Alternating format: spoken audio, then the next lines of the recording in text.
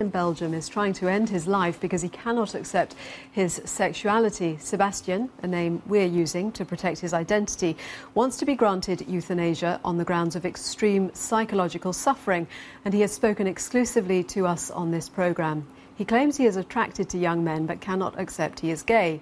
He has suffered from depression and other mental health problems since he was a child. Euthanasia is legal in Belgium, but cases of it being used for psychiatric rather than physical suffering are rare. Well, we will hear from Sebastian shortly. But first, our reporter Jonathan Blake, who has spoken to him, is here. Jonathan, why does he want to end his life? Well, as he sees it, he has no other option. As you said, he has struggled for some time, almost 20 years, with severe depression and other psychological problems. He's had treatment, he's had therapy, he's had counselling, he's had medication.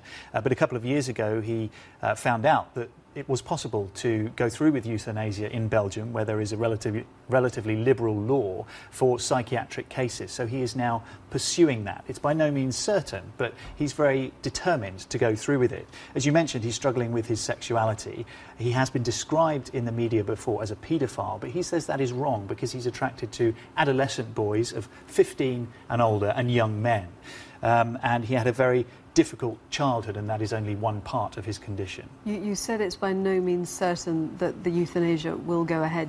What is the legality around it in Belgium? Well, the law in Belgium is quite clear. It's been legal there since 2002 to end someone's life to relieve suffering. 2 doctors must agree in the case of physical illnesses, but if it's a psychiatric case like this one, 3 doctors must agree that euthanasia is the right option. And the key phrase in the letter of the law is that patients must be suffering constant and unbearable physical or mental suffering. You've spoken to him, haven't you? Yes, we have, and I'll just give you an idea before we hear from Sebastian of how widely used the euthanasia law is. In 2013, there were 1,807 confirmed euthanasia cases. This is the most recent year for which there are figures available. 80% of those, so the vast majority, were for cases where people were aged 60 years and older. So the vast majority of elderly people who are usually suffering a physical terminal illness, and by far the most common is cancer. So around 1,200 cases of people suffering cancer in 2013 went through with euthanasia. But if we're talking about psychiatric problems, it's a tiny minority. 4% of the total in 2013 of successful cases of euthanasia were for psychiatric illnesses. And that is the small group that Sebastian falls into. As we mentioned, you have spoken to him, so let's hear from him now. Yeah. Oui, en fait, c'est toute ma vie, en fait, qui m'a conduit. My whole life has led me to this, really. My mother had dementia, so I wasn't right mentally. Elle était démente.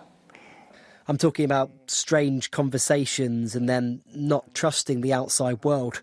C'était vraiment des choses. All that was instilled in me, so I was extremely lonely, extremely withdrawn, very inhibited physically. Tout ça m'a été inculqué, donc j'étais extrêmement solitaire, extrêmement. Scared to go out, scared of being seen, all the time scared, hugely shy. J'ai peur de me montrer, peur tout le temps, timidité énorme.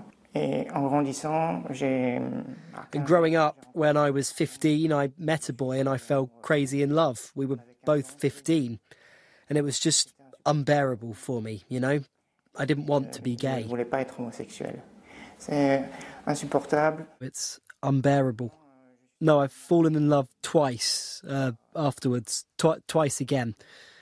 An 18-year-old and a 22-year-old. However, I'm relieved to see that I'm capable of falling in love with boys who are out of adolescence. And despite everything, it's unbearable for me, this sexual orientation. I can't bear it. I'll never be able to bear it. C'est insupportable pour moi, cette orientation sexuelle, je ne supporte pas, je supporterai jamais. Can you accept that you are homosexual? Non, je n'accepte pas. Euthanasia is an extreme choice. What has driven you to this point? J'ai toujours pensé à la mort. I've always thought about death. Looking back on my earliest memories, it's always been in my thoughts. Là, je dessinais quasiment la façon dont j'allais mourir, etc. What really comes next, how to control your own death. It's a permanent suffering, like being a prisoner in my own body. Ne pas pouvoir sentir une honte perpétuelle sur moi. Not being able to go out, a constant sense of shame, feeling tired, being attracted to people you shouldn't be attracted to, as though everything were the opposite of what I would have wanted. Comme si tout était à l'inverse de ce que j'aurais souhaité. Et puis des difficultés relationnelles. And then there are huge difficulties with relationships because it's hugely difficult to communicate with someone so withdrawn. C'est vraiment difficile de communiquer avec. Voilà, donc, moi, I discovered that euthanasia was available for psychiatric issues 2 years ago. So I tried to find out if it was an option for me, and here we are. How determined are you to pursue euthanasia?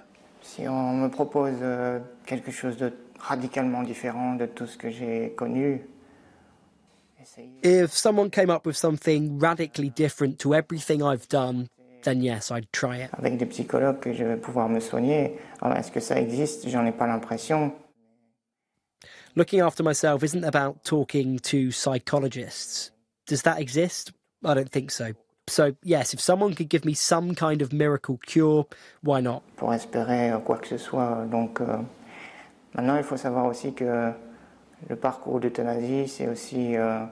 And you should also know that if the Euthanasia Committee denies a request for euthanasia, there's an offer of follow-up care for those who are in charge of euthanasia.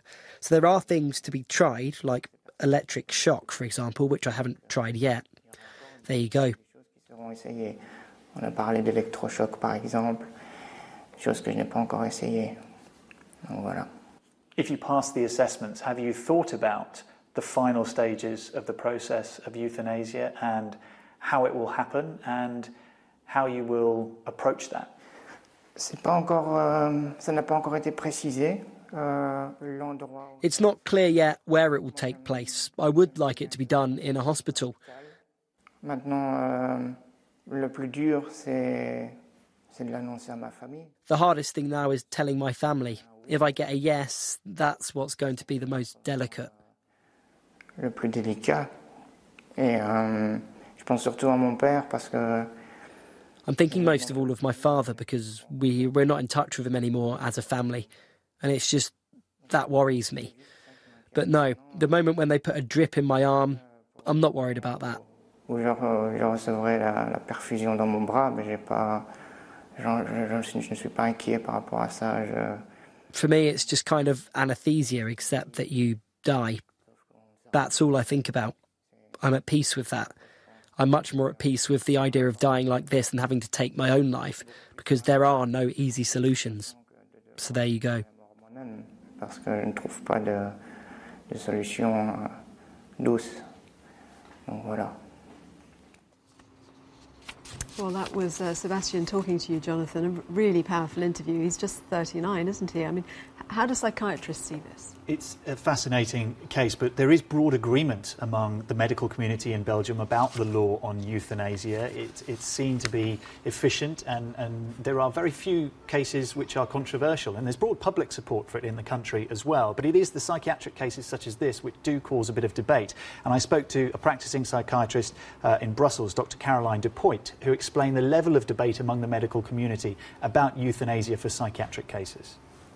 We have meetings and debates about that because it's not quite divides us, but not everybody has the same advice about that. Some people say, "Oh, yeah, it's a good thing. People must be free to choose and not to hurt themselves with suicide and to end their life if it's unbearable." Other people say, "No, never, never. We cannot do that. It's never finished, and we are not God, and we cannot decide for the other." And it's a how do you say, un suicide accompagné, an accompanied suicide. Assisted suicide. Assisted suicide, and we don't want to do that. Doctors don't want to be the killers of the other. And some people are just in between. Okay, it's interesting. It's a good law for some people. It's for the to diminish the suffering of the people who cannot do in another way. But not for everybody, not too easily. It must not be too easy to get euthanasia.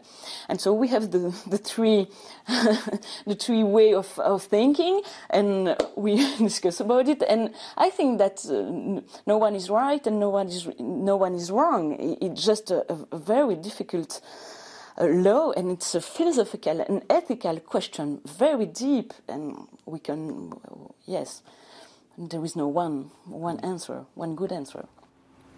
So what is likely to happen from here, Jonathan? Well, Sebastian is at the very early stages of this process, and it is a long process for good reason, to make sure that patients don't go through with it for the wrong reasons. But he has had an initial decision from a doctor that he can pursue it. 3 doctors will need to agree that his case fits within the euthanasia law for him to be able to go through with it. But as we heard from him, he is in a state of, as he describes it, permanent suffering and feels trapped in his own body, and he remains determined to pursue euthanasia. Thank you, Jonathan. And John has emailed to say, I hate being gay. I share Sebastian's dilemma most of the time. Without regular current support, I would have killed myself. I want to live, but the humiliation of being gay is still an enormous burden. I hate myself most of the time. Now,